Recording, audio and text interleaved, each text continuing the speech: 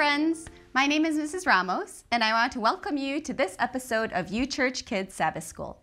I am so glad that you've decided to join us today. Sabbath is a special day where we can worship God and learn more about Him. Now it's time to pray. Let's see who will lead us in prayer today. We're the Majee family. I'm Yumi. I'm Keola. I'm Tatenda. I am Upenyu, and before we start our Sabbath school, let's open with a word of prayer. Our dear Jesus, who is in heaven above, we are so grateful for giving us another opportunity to come to you in prayer, but also to listen to you as you speak to us this morning through the Sabbath school program. We are so thankful for all the provisions you provide to meet our needs every day. We are also grateful for surrounding us with family and friends and church members who become our support system in every point of need. And as you speak to us this morning, may you open our hearts to receive your word. We also pray that you might continue to guide us so that you may truly represent you in today's world. In Jesus' name we pray. Amen. Amen. I enjoyed praying together with you. Isn't it so wonderful that we can pray to our Heavenly Father whenever we want? He's always ready to listen. Now it's time for our opening song. Do you like to sing? I hope so. Good morning! Happy Sabbath! We are the Parks and we're going to be singing Good Morning, It's Sabbath. Are you ready to sing with us? Let's sing. Good morning, it's Sabbath, the day that I love the very best. I'm happy, it's Sabbath, the day that I love the best. Good morning, it's Sabbath, the day that I love the very best. I'm happy, it's Sabbath, the day that I love the best. One of my favorite parts of Sabbath school is the mission story. I always dreamed of traveling around the world and telling people about Jesus. You're going to love today's mission story called The Boy Who Grew a Church. 10-year-old Joe watched movies and played video games with friends at his home in the Solomon Islands, but he wasn't happy. Joe's family lived in a poor neighborhood in the South Pacific country's capital, Honiara. Neighbors sold illegal drugs, and children stole and got into trouble with the police. Joe's house was a popular place for neighborhood boys to hang out every evening. He noticed that one of his friends didn't talk like the other boys and participated in something called a Pathfinder Club every Sabbath. Joe decided to join his friend at the Seventh-day Adventist Church to learn more. Soon, he joined the Pathfinders as well and went to church every Sabbath. After a while, Joe and the other Pathfinders were invited to fly to Australia to attend a camporee for Pathfinders from all over the South Pacific Division. He really wanted to go, so Mom worked hard to save money for his plane ticket. When Mom was finally able to buy his ticket, Joe flew to the camporee and enjoyed every second of it. When Joe returned home and the neighborhood boys came over that evening, he told stories from the camporee. The boys loved the stories, so they asked to hear more the next evening. Then Joe thought to himself, "My friends like to hear about Pathfinders. Why not tell them about Jesus, too?" So each evening when his friends came over, Joe kept telling them stories from the Pathfinder camporee, but also began to share stories from the Bible. Joe's friends enjoyed his stories so much that they invited other boys from the neighborhood to come hear them too. Soon, 30 to 40 boys came to Joe's house every evening to learn more about Jesus. Although Mom didn't have much money, she began to cook food for the children to eat after story time. She somehow always had enough food for everyone. Joe's new friends began to ask him if they could join Pathfinders, and 4 joined him at church the next Sabbath. More of his friends came to church the following week. The Pathfinder leader couldn't understand where all these children were coming from. "Joe, why are so many kids from your neighborhood coming to Pathfinder Club?" he asked. "What did you do?"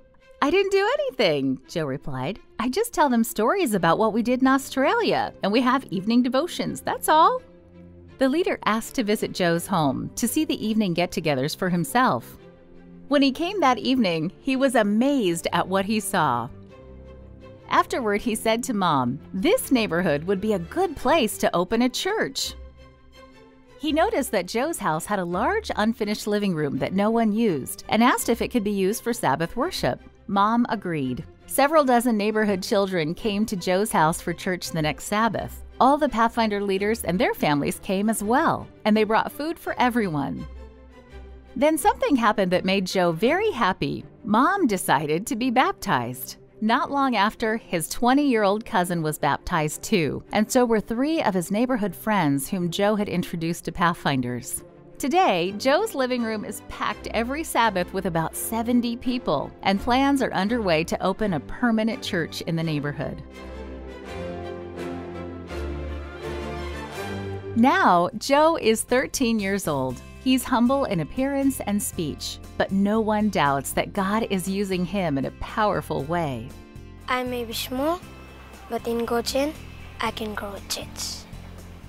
Like Joe, you too can help grow God's church as you share Jesus with your friends and family.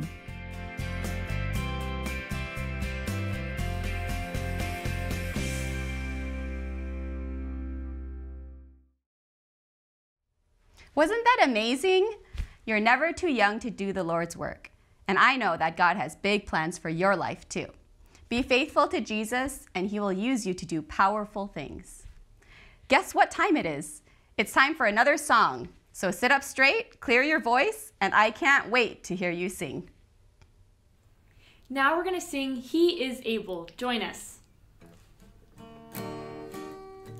He's able, I know He's able, I know my Lord is able to carry me through. He's able, I know He's able, I know my Lord is able to carry me through. He healed the brokenhearted and He set the captives free. He made the lame to walk again and caused the blind to see. That's why He's able, I know He's able, I know my Lord is able to carry me through. He's able, I know He's able, I know my Lord is able to carry me through. He's able, I know He's able, I know my Lord is able to carry me through. He healed the brokenhearted and He set the captives free. He made the lame to walk again and He caused the blind to see. That's why He's able, I know He's able, I know my Lord is able to carry me through.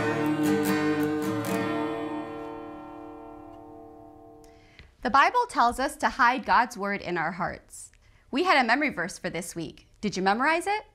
If not, we can do it together. Hi, my name is Keola, and I am going to be reading our Bible verse for today.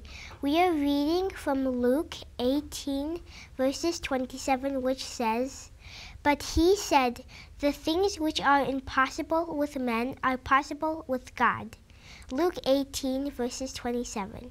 Let's try our verse one more time, and this time try to fill in the blanks. But He said, the things which are impossible with men are with God. Luke 18, verses 27. Did you get it right? Let's say it one last time together. But He said, the things which are impossible with men are possible with God. Luke 18, verses 27. Now it's time for our Bible story. Did you study your lesson quarterly? This week's lesson was called Walking on Water. It's the incredible story found in Matthew chapter 14, Mark chapter 6, and John chapter 6.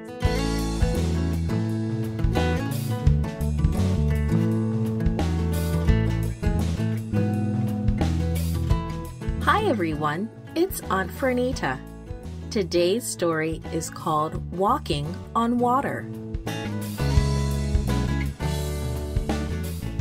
The memory verse is from Luke chapter 18, verse 27. It says, What is impossible with man is possible with God.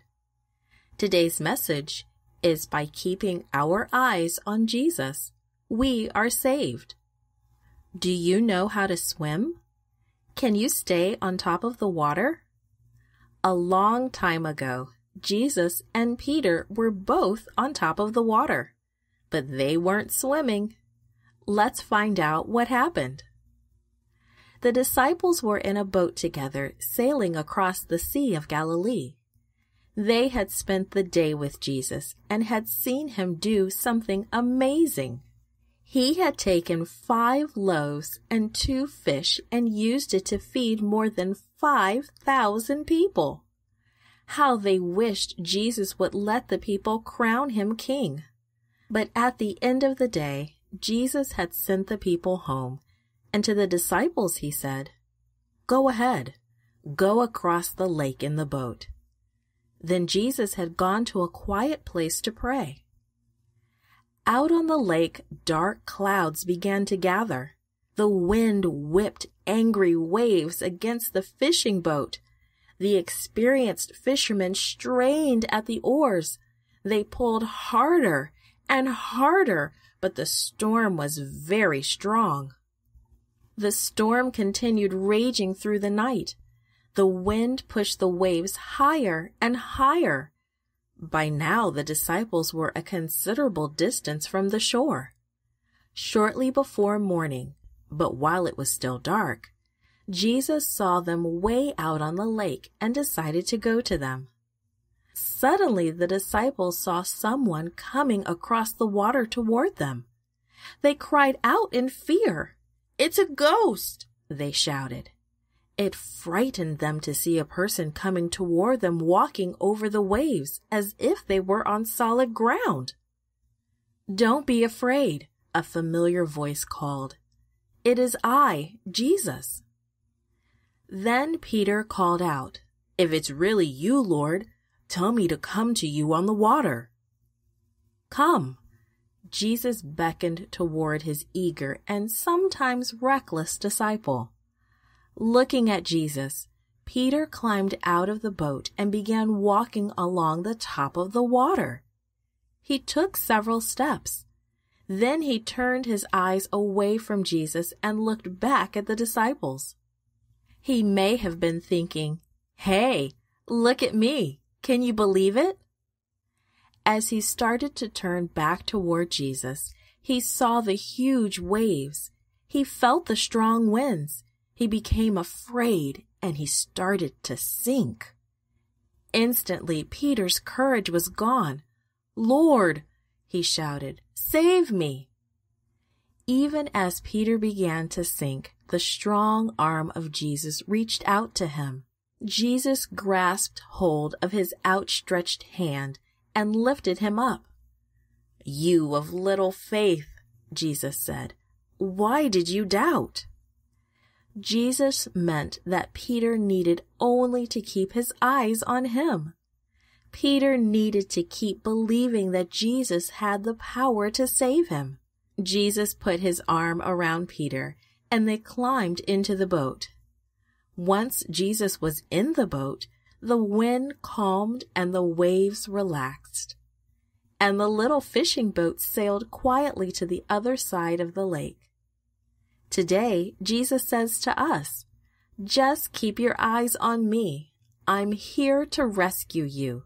You can't do it by yourself, but don't worry. I can save you. Just keep trusting me."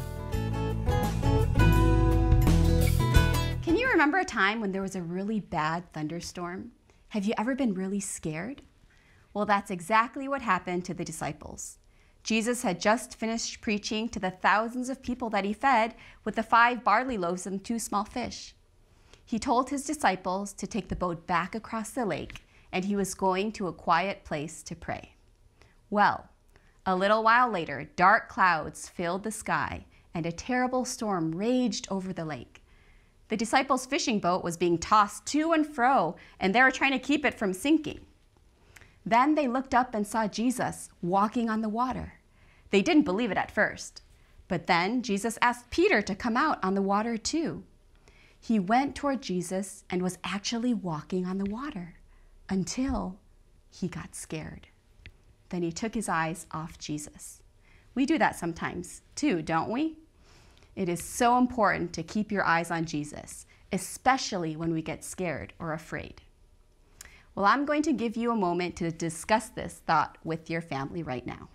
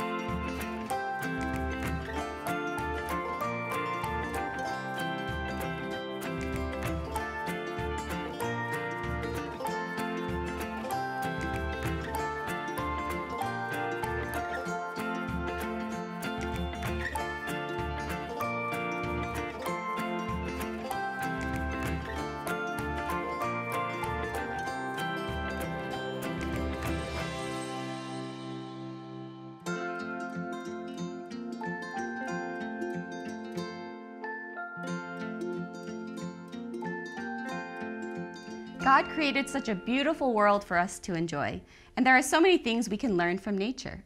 Let's take a listen. Hi, I'm the Nature Guy, and I'm coming to you from Yellowstone National Park. Now, Yellowstone is known for a lot of things. Some people come for the wildlife, some people come for the scenery, but one of the things that a lot of people come for is to view some very strange thermal characteristics of this area. You see, not far under the earth, it's molten material. Under this solid earth that I'm standing on is molten and very, very hot. And that heats up water in places and it comes to the surface. You can see some steam rising up from some springs just behind me. This area is just very active in this kind of stuff. There have in the past been a lot of volcanoes as well. In fact, Yellowstone National Park is pretty much one great big giant volcano. And so there are a lot of cool things we're going to learn about here at Yellowstone. There's basically 4 different types of thermal features, and we're going to talk about them. They depend a bit on the amount of water and of heat, but let's go explore and see what we can find. So here we are at the Norris Geyser Basin, which has all 4 of the thermal features we're looking for. Let me first explain about the colors. The color you see is caused by thermophiles, which are microscopic algae and bacteria that grow in the hot water. Warm water supports the green thermophiles, and the red ones live in the hot water. So 2 of the features I want to talk about function with little water input. Fumaroles, like this one on Roaring Mountain, occur because only a little amount of water contacts the hot molten material below. As it does, the water turns to steam and blows out of the opening. As long as there's hot material below and a steady trickle of water, fumaroles will continue to spew out steam. The second feature that occurs with little water input is a mud volcano. These occur when the thermal features are located in limestone. The water and steam dissolve the limestone, which creates a muddy mixture. The escaping steam causes the mud to boil. It's kind of fun to watch and listen to. It reminds me of pot of boiling oatmeal.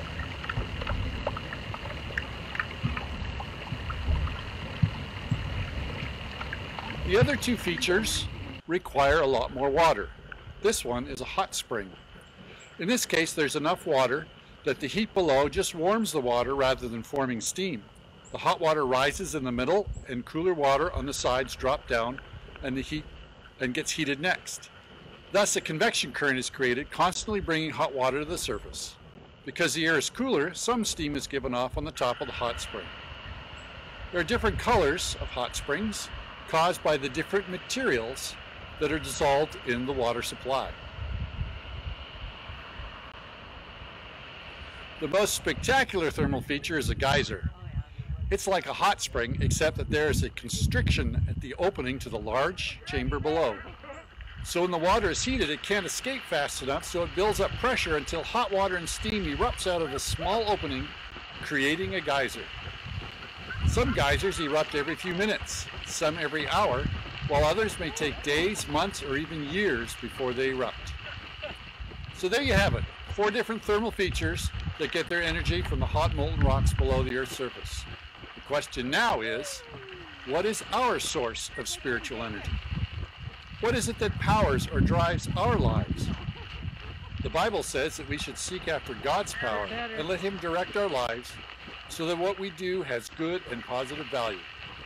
Until next time, stay connected to His power. Thanks for listening. See you again soon.